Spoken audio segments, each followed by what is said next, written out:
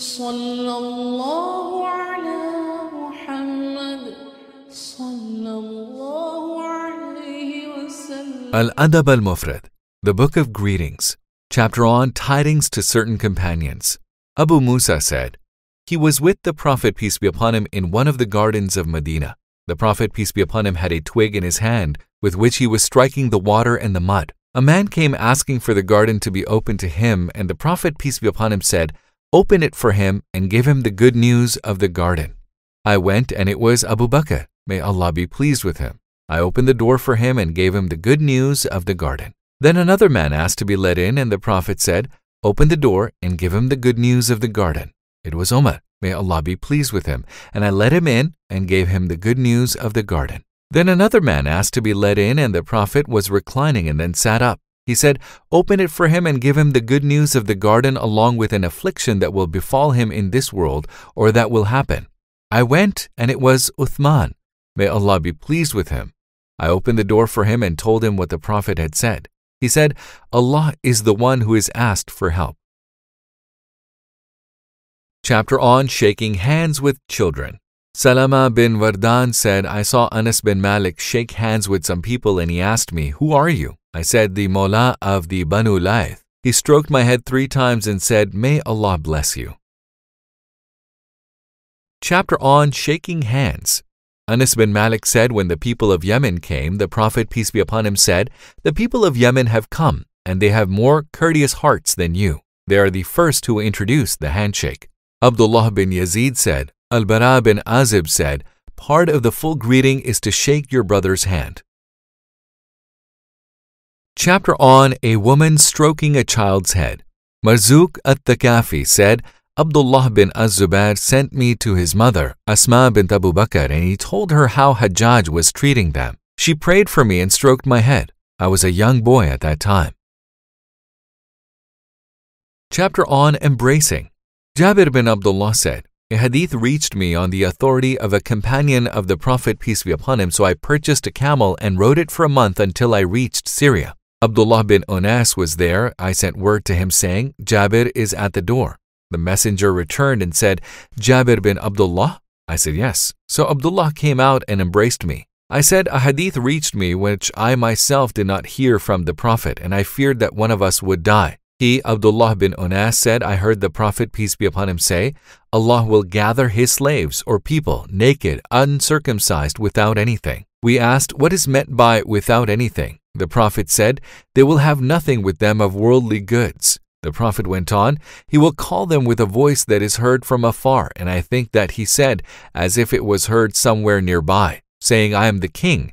No one of the people of the garden will enter the garden while any one of the people of the fire is seeking him for some injustice he did to him. No one of the people of the fire will enter the fire while any one of the people of the garden is seeking him for an injustice he did to him. I asked, how can this be? We come to Allah naked and without any worldly goods. He, Abdullah bin Unas, said, either with good actions or with evil actions. Footnote, the oppressor would lose his good deeds, which would be credited to the oppressed. If he has no good deeds, the bad deeds of the oppressed would be transferred to him. Chapter on A Man Kissing His Daughter. Aisha, the al-Mu'mineen, said, I did not see anyone who more resembled in speech the Messenger of Allah, peace be upon him, than Fatima. When she came to him, he stood up for her and welcomed her and kissed her and made her sit down in his place. When the Prophet came to her, she stood up for him and took his hand and made him welcome and kissed him and made him sit in her place. She came to him during his final illness, and he greeted her and kissed her. Chapter on Kissing the Hand. Ibn Umar said, we were in a battlefield and some people retreated from the front. We said, how can we face the Prophet, peace be upon him, when we have run away? Then it was revealed, unless withdrawing to fight again or removing to join another host. Quran, Surah Al-Anfal, chapter 8, verse 16. We said, we will not advance to Medina, and then no one will see us. Then we said, perhaps we should go. The Prophet, peace be upon him, came from the Fajr prayer, and we said, we are those who fled. He said, but you are those who returned to the fighting. We kissed his hand. He said, I am your host, whom you joined. Footnote, referring to the ayah of the Quran, O believers, when you encounter the unbelievers marching to battle, turn not your back to them.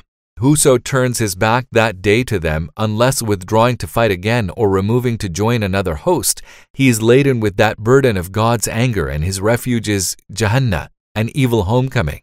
Quran, Surah Al-Anfal, chapter 8, verse 16. Abdurrahman bin Razin said, "We passed by Ar-Rabda and were told, 'There is Salama bin Al-Aqwa.' We went to him and greeted him. Then he held out his hands and said, 'With these two hands I offered allegiance to the Prophet of Allah, peace be upon him.' He held out his palm, as massive as the palm of a camel, and we rose and kissed it." Thabit said to Anas, "Did you touch the Prophet, peace be upon him, with your hand?" He said, "Yes." So he, Thabit, kissed it. Chapter on Kissing the Foot. Al-Wazir bin Amir said, "We came and it was said, 'That is the Messenger of Allah.' We took his hands and feet and kissed them." Suhaib said, "I saw Ali kiss the hands and feet of Al-Abbas, his uncle." Chapter on A Man Rising Out of Respect for Another Man. Abu Mijlas said, Muawiyah came out while Abdullah bin Amir and Abdullah bin Az-Zubair were seated.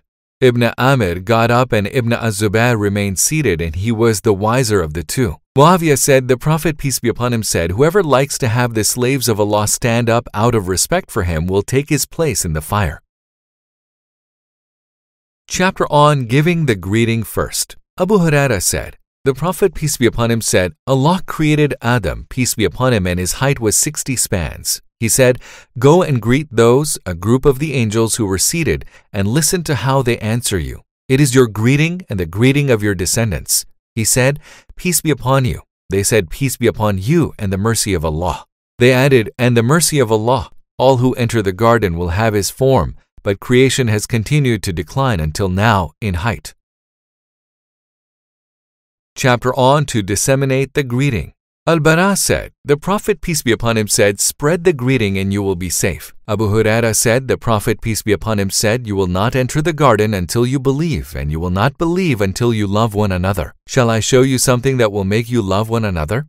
They said, 'Yes, Messenger of Allah.' The Prophet said, 'Spread the greeting among yourselves.' Abdullah bin Amr said, 'The Messenger of Allah, peace be upon him, said, "Worship the merciful and feed the people. Spread the greeting among yourselves, and you will enter the garden." Chapter on One Who Gives the Greeting First. Bashir bin Yasar said, "No one preceded or got ahead of Ibn Umar when giving the greeting." Jabir said, "The rider greets the person on foot, and the person on foot greets the person sitting down. When there are two people walking, the better of them is the one who gives the greeting first." Ibn Umar said, "Al-Aghar, a man from Muzana who was a companion of the Prophet, peace be upon him, was owed some wasak, measurement of dates, by a man from the Banu Amr bin Auf, and came to him many times. He, Al-Aghar, said, 'I went to the Prophet, peace be upon him, asking help to have the dates returned, and he sent Abu Bakr as-Siddiq with me. He went on, everyone we met greeted us. Abu Bakr said, "Don't you see that when people initiate the greeting, they have the reward? Initiate the greeting and you will have the reward." Ibn Umar narrated this to express his own manner. Abu Ayyub said, "The Messenger of Allah, peace be upon him, said, 'It is not lawful for a Muslim to separate himself from his brother for more than 3 days in such a way that, when they meet, each one turns away from the other. The better of them is the one who gives the greeting first.'" Chapter on The Virtue of the Greeting. Abu Hurairah said, "A man passed by the Messenger of Allah, peace be upon him, while he was in an assembly and said, 'Peace be upon you.' The Prophet said, 10 good deeds. Another man passed by and said, 'Peace be upon you and the mercy of Allah.' The Prophet said, 20 good deeds. Then another man passed by and said, 'Peace be upon you and the mercy of Allah and his blessing.' The Prophet said, 30 good deeds. Then a man in the assembly got up to leave and did not give the greeting. The Messenger of Allah, peace be upon him, said, 'How quickly your companion forgets. When one of you comes to an assembly, he should give the greeting. If he desires to sit down, he sits down. When he stands up to leave, he gives the greeting. Neither is a more meritorious duty than the other."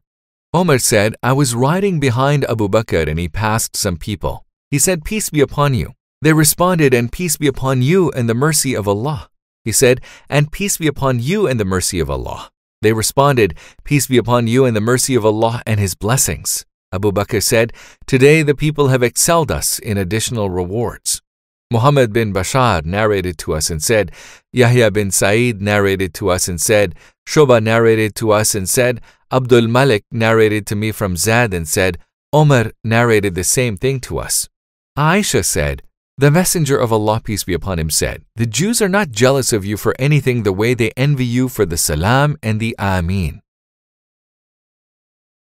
Chapter on As-Salam. Salam is one of the names of Allah, the Mighty and Majestic. Anas said, the Messenger of Allah, peace be upon him, said, As-Salam, peace is one of the names of Allah, the Almighty, which He has placed in the earth. Therefore spread the salam, greeting amongst yourselves. Ibn Masud said, they were praying behind the Prophet, peace be upon him, and someone said, As-Salam, peace be upon Allah. When the Prophet, peace be upon him, finished his prayer, he said, who said, As-Salam be upon Allah? Allah is As-Salam. Say, greetings belong to Allah and prayer and the good. Peace be upon you, O Prophet, and the mercy of Allah and His blessings. Peace be upon us and upon the right-acting slaves of Allah. I testify that there is no God but Allah, and I testify that Muhammad is His slave and messenger. Ibn Masud said they used to learn that as one of you learns a surah from the Quran. Chapter on It is a duty for one Muslim to greet another Muslim when he meets him. Abu Hurairah said, the Prophet, peace be upon him, said, the Muslim owes another Muslim 5 things. He was asked, what are they? He said, when you meet him, you should greet him. When he gives you an invitation, you should accept. When he asks you for advice, you should give him good counsel. When he sneezes and praises Allah, you should pray for mercy on him. When he is ill, you should visit him. When he dies, you should accompany him. Footnote, you should accompany him means attend his funeral.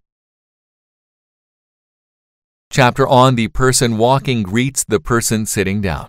Abdurrahman bin Shibl said, I heard the Prophet, peace be upon him, say, the person riding should greet the person on foot. The person on foot should greet the person who is seated. The smaller group should greet the larger. Whoever answers the greeting, it is for him. Whoever does not answer it has nothing.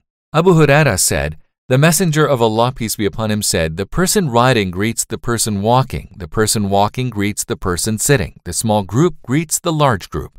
Jabir said, when 2 people walking meet, then the one who gives the greeting first is the better of the 2.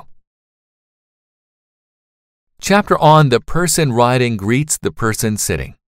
It is reported from Sayyidina Abu Hurairah, may Allah be pleased with him, that the Prophet, peace be upon him, said, Salam is offered by one who is riding to one who is walking, by one who is walking to one who is sitting, and by a fewer number to a larger number.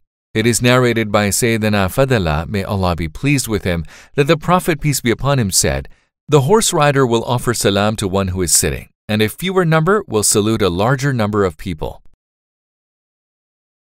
Chapter on May the person walking greet the person riding. Hussein said, Ashabi met a man riding a horse and gave the greeting first. I asked, did you give the man riding the greeting first? Ashabi replied, I saw Shura walking and he gave the greeting first. Chapter on The small group greets the large group. Fadala bin Ubaid said, the Prophet, peace be upon him, said, the person riding greets the person walking. The person walking greets the person sitting. The small group greets the large group. It is narrated by Sayyidina Fadala, may Allah be pleased with him, that the Messenger of Allah, peace be upon him, said, Salam is offered by the horse rider to one who is walking, by he who is walking to one who is sitting, and by a fewer number to a larger number.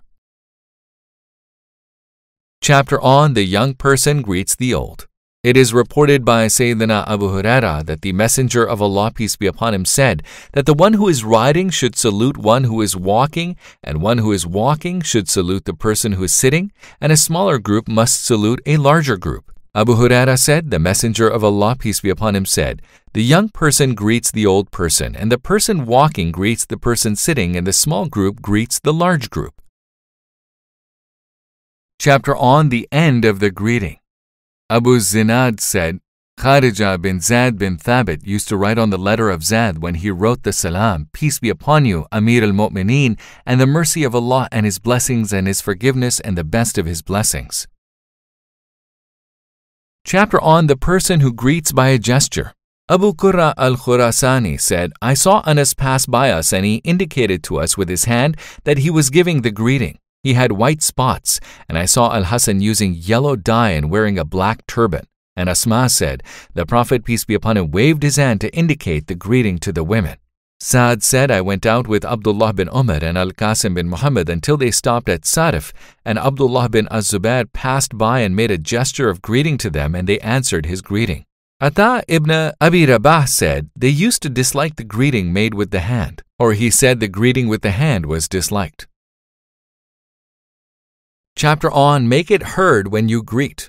Thabit bin Obad said, I came to a group which included Abdullah bin Umar, who said, when you greet, make it clearly audible, for it is a greeting from Allah containing goodness and blessing. Chapter on One who goes out to greet and is himself greeted.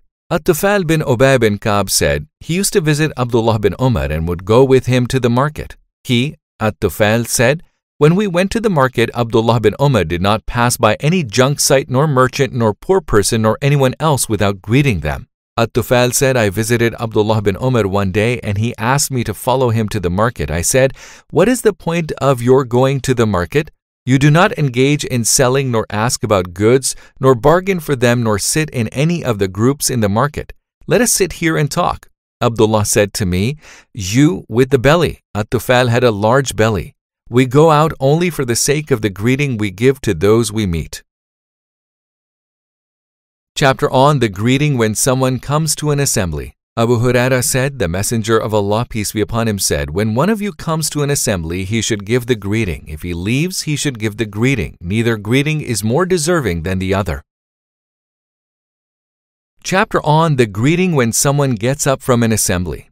Abu Hurairah said, the Prophet, peace be upon him, said, when a man comes to an assembly, he should give the greeting. When he sits down and then thinks that he should leave before the assembly has broken up, he should give the greeting. Neither greeting is more deserving than the other.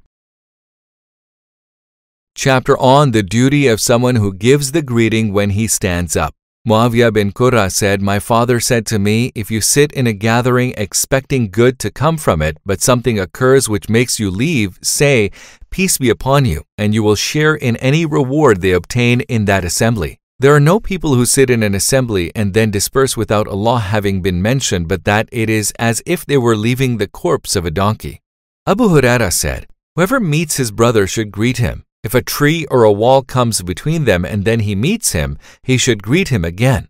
Anas bin Malik said, the companions of the Prophet, peace be upon him, used to walk together, and while walking they would come across a tree ahead, and so a group of them would go to the right and a group to its left. When they met again, they would greet each other.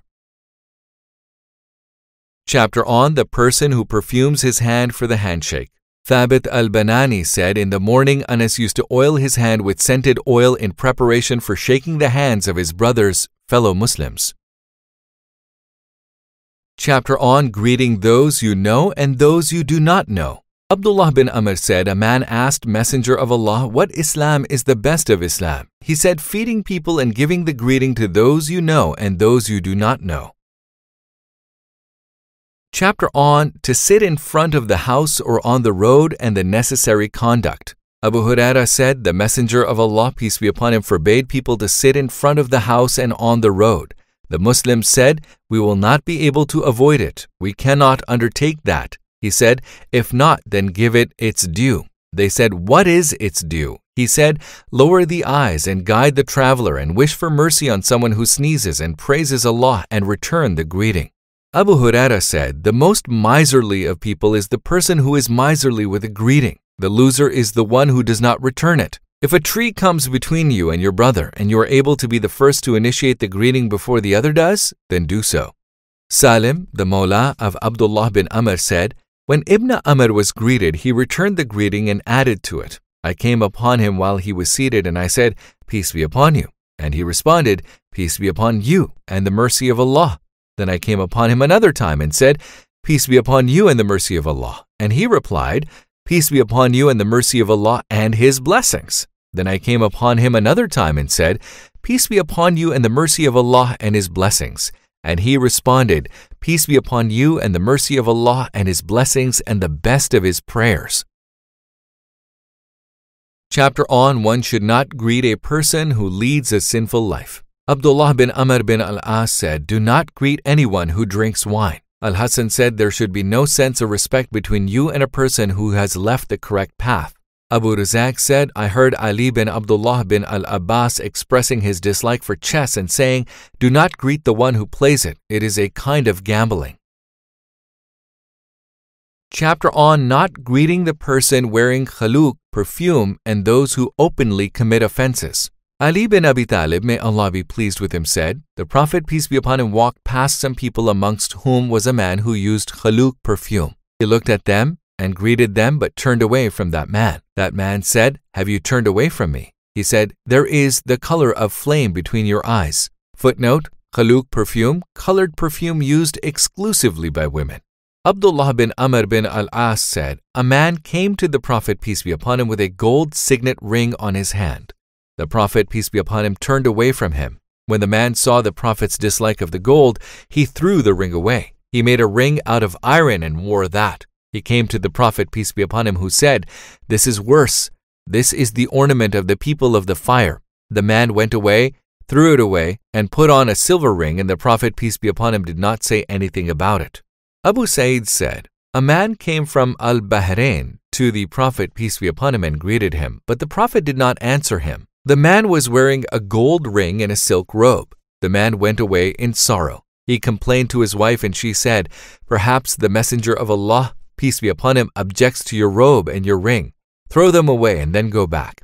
He did that, and then the Prophet returned his greeting. He said, I came to you earlier and you turned away from me. The Prophet, peace be upon him, said, you had a coal of the fire on your hand. He said, I came then with many coals. He meant that he came from Bahrain wearing many ornaments. The Prophet said, gold that you have come with is not more valuable than the stones of Harra at Medina, but it is the enjoyment of the life of this world. He said, what should I make a ring from? He said, from silver or brass or iron, interpreted as meaning iron plated with silver. Footnote, in Musnad Ahmad, the Prophet, peace be upon him, said, what you came with is not of help but as the stones of Harra. He meant that gold is a coal of fire to a man who gives it more value than the stone of Harra and uses it as an ornament and adorns himself with it, but for the one who does not give it much worth and carries out his worldly needs, it will not be as a coal of fire. Footnote, there are areas of volcanic lava in the eastern and western parts of Medina known as Harra Sharqiyya and Harra Gharbiyya. Chapter on greeting the Amir. Ibn Shihab said, Umar bin Abdul Aziz asked Abu Bakr bin Sulaiman bin Abi Hathma, why did Abu Bakr used to write from Abu Bakr, the Khalifa of the Messenger of Allah, and then Umar wrote after him from Umar bin al-Khattab, the Khalifa of Abu Bakr? Who was the first to write using the title Amir al-Mu'mineen, leader of the faithful? He said, my grandmother, Ash-Shifa, related this to me, and she was one of the first Muhajir women. And when Umar bin al-Khattab, may Allah be pleased with him, entered the market, he visited her. She said, Umar bin al-Khattab wrote to the governor of Kufa and Basra requesting him to send him 2 trustworthy noblemen so that he could question them about Iraq and its people. The governor of Kufa and Basra sent Labid bin Rabi'a and also Adi bin Hatim, and they came to Medina. They set their animals to kneel in the courtyard of the mosque, and then they entered and found Amr bin al-As. They said to him, Amr, ask for permission for us to come into the Amir al-Mu'mineen, Umar. Amr got up quickly and went to Umar. He said, peace be upon you, Amir al-Mu'mineen. Umar said to him, Ibn al-As, what made you say this name? You must give me an explanation why you said it. He said, yes, Labid bin Rabi'a and Adi bin Hatim came and said to me, ask permission for us to come into the Amir al-Mu'mineen. I said, you too, by Allah, have found the correct name. He is the Amir, and we are the believers. The title Amir al-Mu'mineen came into practice from that day. Ubaidullah bin Abdullah said, Muawiyah came from Syria on his first Hajj after he became Khalifa. Uthman bin Hunayf al-Ansari came to him and said, peace be upon you, Amir, and the mercy of Allah. The people of Syria objected to that and said, who is this hypocrite who shortens the greeting of the Amir al-Mu'mineen?